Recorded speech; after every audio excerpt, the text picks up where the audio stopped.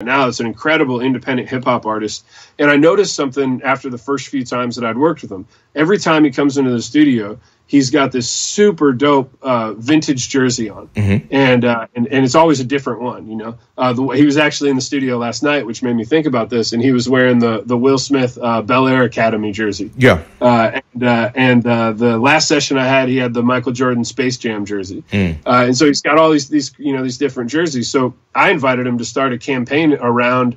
I don't say a campaign, but like content strategy around all these different jerseys that he wears and what they mean to him. Now, that's not necessarily directly related to his music, but I would imagine that there's many other jersey collectors and people that enjoy that type of fashion that are also fans of his style of hip hop music.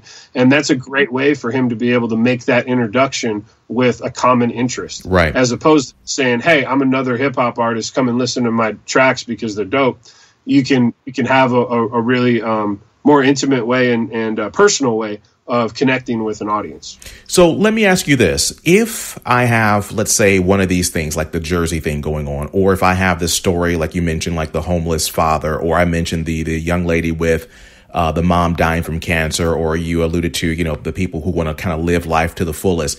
Let's say I have that focus, or I have that strong interest, or that's something that makes me drive as an individual, and I happen to be an artist. Do I then take that and try to create like an audience out of that? Let's say I'm into, you know, promoting, I don't know, awareness about cancer, but let's say people in the audience, they don't care about that. Do I try to focus only on those who are maybe resonates with my life experiences? Like, would I lose people if I focus too much on, you know, these individual kind of goals in life from a personal standpoint? What are your thoughts about that? Well, I think initially the idea is that you got to cut through a lot of noise. You know, every week there's tens of thousands of songs. You know, you hear these statistics that are getting uploaded to Spotify, and there's an incredible saturation in the market of material that's coming out. And so how do you find a niche to be able to break out within? And there's also been a number of studies done that show that like the modern recording artists can really survive out of like 1,000 like super fans. Wow.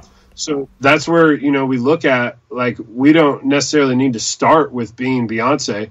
We like where she is now, you know, we need to start by focusing on a core group of people that are going to become cheerleaders for our art. So as opposed to be worrying about who you might miss along the way, understand that eventually those people are going to become aware of you because you have this support network, you know, around you. Might be similar to like a young independent politician that doesn't have all the connections and resources and money and investment yet, but they build a really strong relationship in their community with small groups of people that then become their marketers that are going out and telling people about them and sharing. So when we think about content, we want to ask, is it valuable, purposeful, and shareable? And so is someone going to see this and want to share it with other people because they align with it? And we can't do that if we try to reach everyone at the same time. The only way that's going to work is if we find that niche group of people that are going to be our super fans to align with us. And then that will help us reach out to those other maybe, just generalized fans that might listen to our stuff every once in a while. And we need both of them. So take me deeper into that, because you mentioned something that maybe went quickly for some people who are listening. You said that I can have potentially 1,000 super fans and I can actually eat. I can make a living. Walk me through, who is this super fan? What's a super fan? In my perception, a super fan is someone that's like the perfect person that like your music is like made for. So that's where we look at those specific characteristics that your music and that you as a person and as an artist have, and who are the people that combination of things is going to most likely connect with. So I have this worksheet that I work through with artists, and it has a bunch of questions on it that dive like way beyond music, but we try to create a virtual structure of who that super fan is. So some of those questions might have to do with like fashion, like what type of clothes do they wear? Where do they shop? What type of books do they read? What type of TV shows do they watch? We start to create this profile of what your fan might be. The other thing to look at with fans is where do they consume music.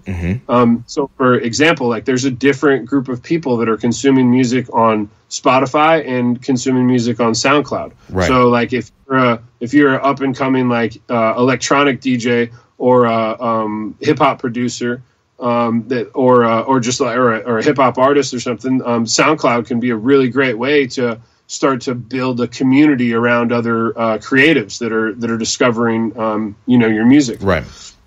And so there's these different platforms in which people are looking to discover specific types of music. Now, aside from like streaming platforms, there's different blogs. So I don't want to like keep diving into just the hip hop thing, but like in hip hop, there's like World Star Hip Hop, for example, is a great site that features artists. A lot of it is major stuff, but there's people that get picked up because they're trending. Right. In the country side of things, there's blogs like The Boot and different platforms that are looking for and discovering new talent. And so you find like what is that medium in the virtual world in your specific market that is discovering new artists. And then we do a case study. So how are those artists getting picked up? What are the things that are happening in their career in order for that to happen? So is it that their songs are getting added to certain playlists, and then those are the ones that those trending bloggers are picking up?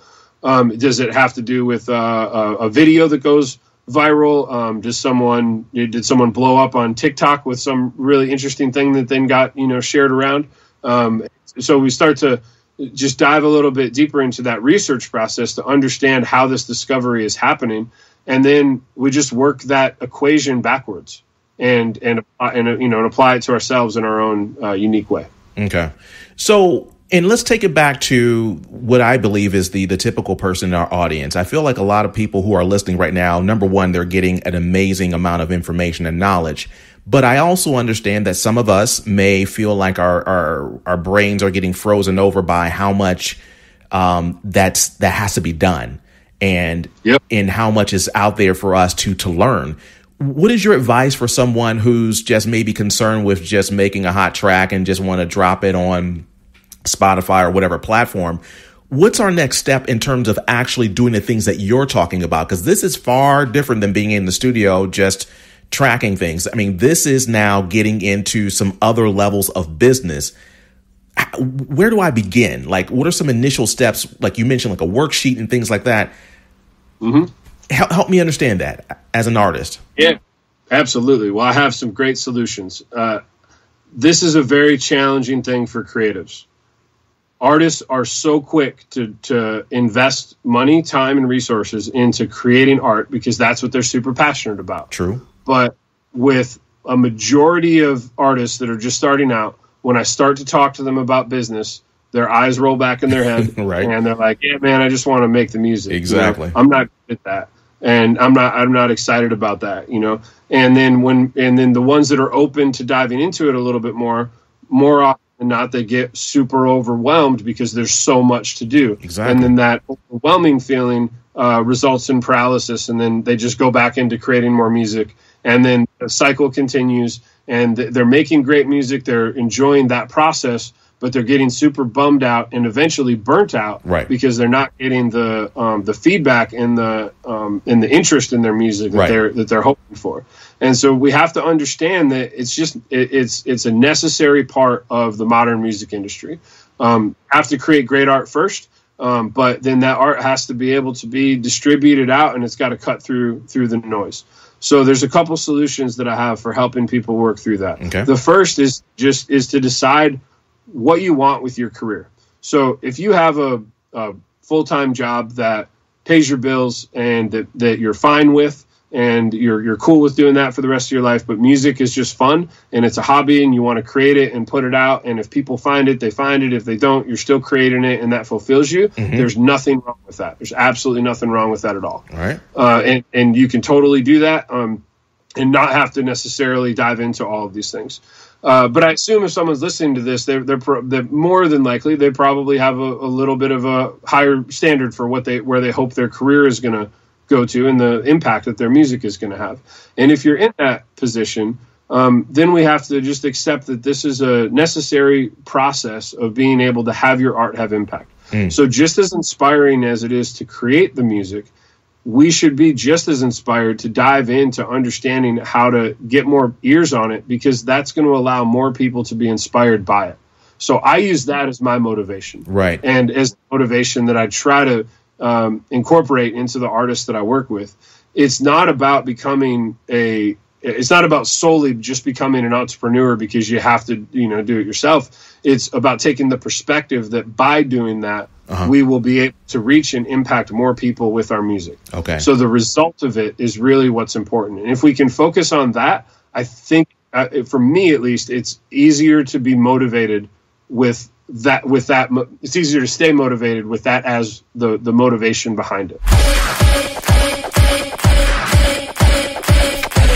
Yo, again, Sean Giovanni, man, this guy is a beast, and he's providing amazing knowledge. And guess what? There is more for you to learn. Subscribe to the podcast, because we're going to be back next week with part 2 of this series. Sean goes a lot further. Yo, again, special thanks to Sean Giovanni from the record shop down in Nashville. Hey, check us next week. $10